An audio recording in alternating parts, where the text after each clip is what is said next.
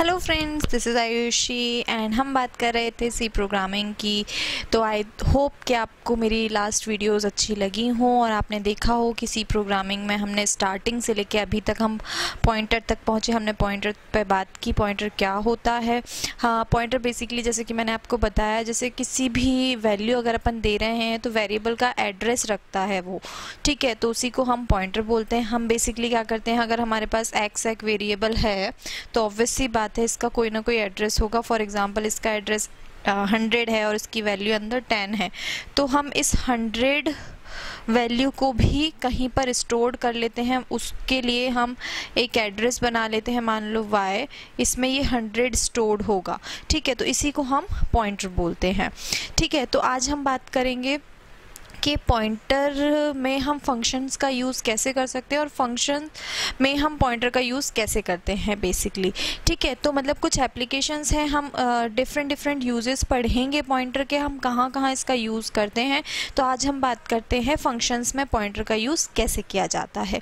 तो फंक्शंस क्या होते हैं बेसिकली, आई होप आपने मेरी लास्ट वीडियोज़ देखी हों और हमने जब फंक्शन पर बात की थी और आपको वो चीज़ क्लियर हुई हो। तो बेसिकली फंक्शंस जैसे कि मैं आपको एक्सप्लेन कर देती हूँ। फंक्शंस बेसिकली ये होता है जैसे कि हमें सम करना है, बट हम बार बार हम सम परफॉर्म कराना है। एक ही प्रोग्राम में हमें कई बार सम करना है, तो हम नहीं चाहते कि हम अलग अलग वेरिएबल के तो हम वो चीज़ बार बार रिपीट करें, वो पूरी स्टेप्स को हम बार बार लिखें। तो उसके लिए हम क्या करते हैं, एक सम का हमने फंक्शंस अलग बना लिया और सिर्फ मेन फंक्शन के अंदर हमने सिर्फ उस सम फंक्शन को कॉल करा। जितनी बार हमें सम कराना है उतनी बार हमने उस फंक्शन को कॉल कर लिया, तो हमारे पास डायरेक्टली जब भी हम कॉल करेंगे तो हम वो फंक्शन को एक्सेस कर पाएंगे। हमें वो पूरा जो कोड है सम के लिए वो हमें बार बार नहीं लिखना पड़ेगा। तो बेसिकली इसलिए हम फंक्शन का यूज़ करते हैं।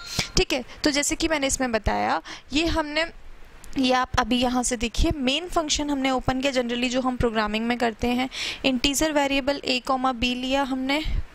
अब हमने एक फंक्शन बनाया है, उसमें हमने a और b एक वैल्यू पास की है। तो ये होता है हमने फंक्शन को कॉल किया। कौन से फंक्शन को? जो हमने ऊपर डिफाइन किया है, यहाँ डिक्लेयर किया है और यहाँ पर हमने डिफाइन किया है। ठीक है, तो ये हमने ये फंक्शन बनाया है। यहाँ पर जो भी हम यहाँ पर सम के लिए बना सकते हैं, मल्टीप्लिकेशन के लिए, स्वैपिंग के लिए, कोई भी डिफरेंट ऑपरेशन जो हमें परफॉर्म कराना है उसके लिए उसकी कोडिंग हम यहाँ लिख देते हैं और हम फंक्शन में उसको कॉल करते हैं। अगर मैं इधर 2 बार लिखती फन a, b, तो ये एक बार एडिशन, मतलब सम का अगर होता तो एक बार एडिशन करके देता, फिर प्लस दूसरी बार जब नीचे आता तो दूसरी बार भी करके देता। तो बेसिकली ये होता है फंक्शन, जिसमें हम एक फंक्शन बना लेते हैं और मेन फंक्शन में हम उसे जितनी बार कॉल करते हैं वो उतनी बार इस फंक्शन को एक्सेस कर पाता है। तो आज हम देखेंगे कि हम फंक्शन में पॉइंटर का यूज़ कैसे करते हैं और क्यों करते हैं। ठीक है, तो बेसिकली यहाँ पर मैंने क्या किया है, एक प्रोग्राम बनाया है स्वैपिंग का। जनरली हम स्वैपिंग में अगर हमें प्रोग्राम बनाना हो तो आप इतना देखिए, पहले हम मेन फंक्शन बनाते हैं। इंटीजर a, b हमने वेरिएबल लिए, clear screen, print F, enter the number, scan F से एंटर कराई value, %d, address of a, address of b। ठीक है, इसके बाद हम क्या करते हैं, स्वैप फंक्शन लगा। अभी यहाँ मैंने फंक्शन का यूज़ किया। अगर जनरली ये फंक्शन नहीं होता तो उसकी जगह मान लो यहाँ मैं एक और वेरिएबल कोई t ले लेती और हम क्या करते, या फिर मान लो c ले लेती। मैंने एक प्रोग्राम बनाया भी है 3 वेरिएबल का यूज़ करके। हम स्वैपिंग कैसे करते हैं, तो c इज इक्वल्स टू हो जाता a is equals to b and b is equals to c। इस तरह से मैं स्वैपिंग कर देती, तो इससे क्या होती, a की वैल्यू b में और b की वैल्यू a में चली जाती। बट मुझे यहाँ पर ये नहीं करना, मैं फंक्शन बना रही हूँ स्वैपिंग का, तो मैंने यहाँ पर एक स्वैप फंक्शन बना लिया है। ये मैंने कॉल किया है फंक्शन को, बट फंक्शन बनाया कहाँ है, यहाँ पर। कैसे बनाया है ये मैंने फंक्शन, वॉइड स्वैप, ये हमने फंक्शन बनाया। इसमें इंटीजर मैंने ये स्टार x और स्टार y क्यों लिखा है, जनरली मैं x और y भी लिख सकती थी।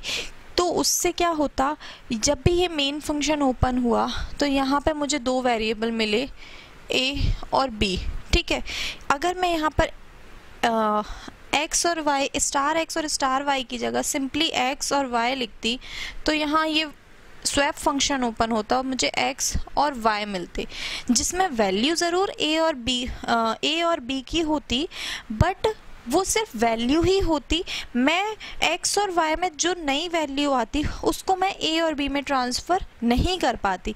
इसलिए मैंने दूसरे ये वेरिएबल बनाने से बेटर मैंने क्या किया, एड्रेस ऑफ स्टार x और स्टार y लिया। स्टार और x और स्टार y क्या है, जनरली a का एड्रेस है, अपन लिखते हैं ना जनरली a का एड्रेस x एंड b का y। जब भी मैंने आपको बताया किसी भी वेरिएबल के आगे एक स्टार लगा हो तो वो उसका एड्रेस हो जाता है।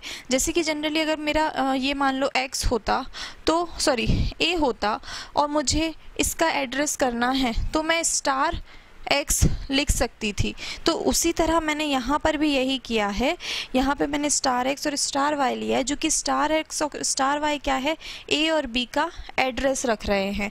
अब मैं क्या करूँगी, इस एड्रेस में इसकी वैल्यू, तो मैंने इसका एड्रेस ये एक्सेस कर लिया यहाँ। जब मैं इसके वैल्यू में चेंजेस करूँगी तो वो ऑटोमेटिकली किस में चेंज होगा, a और b में चेंज होगा। तो यहाँ पे मैंने क्या कर दिया, एक वेरिएबल t ले लिया फॉर स्वैपिंग के लिए। t is equals to address of x। Address of x मतलब कि इन शॉर्ट मैं a की ही बात कर रही हूँ, तो उस a में जो वैल्यू है वो t में चली गई। फिर x में एड्रेस ऑफ x जो भी है, जो एड्रेस होगा इसका, यहाँ पर कुछ ना कुछ एड्रेस होगा, तो उस एड्रेस में मैं किसकी वैल्यू डाल रही हूँ, इस वाले एड्रेस की वैल्यू डाल रही हूँ। ठीक है, उसके बाद इस वाले एड्रेस की नहीं, इस वाले एड्रेस पर जो वैल्यू है वो मैं इसमें डाल रही हूँ। ठीक है, उसी तरह फिर इस एड्रेस पर जो वैल्यू है वो मैंने जो टी में ट्रांसफ़र करी है वो वैल्यू मैं इसमें डाल रही हूँ। जनरली मैं कर ये एड्रेस में चेंज रही हूँ, बट वो एड्रेस ऑब्वियस सी बात है, एड्रेस किसका है, a और b का है, इसलिए मैंने यहाँ पे स्टार x और स्टार y लिया था a और b को एक्सेस करने के लिए। अगर मैं यहाँ सिंपल x y लेती तो वो दूसरे वेरिएबल हो जाते, उससे a और b पर कोई इफेक्ट नहीं पड़ता, बट मैं चाहती हूँ यहाँ पे मैं जो चेंज करूँ वो a और b में भी चेंज हो। ठीक है, तो ये मैंने स्वैपिंग का, ये तो आपको पता ही है ये मेथड। इसके बाद इसको क्लोज कर दिया। अब क्या किया मैंने, यहाँ पर जब मैं स्वैप फंक्शन को कॉल किया मैंने, तो ये कहाँ गया, ये गया।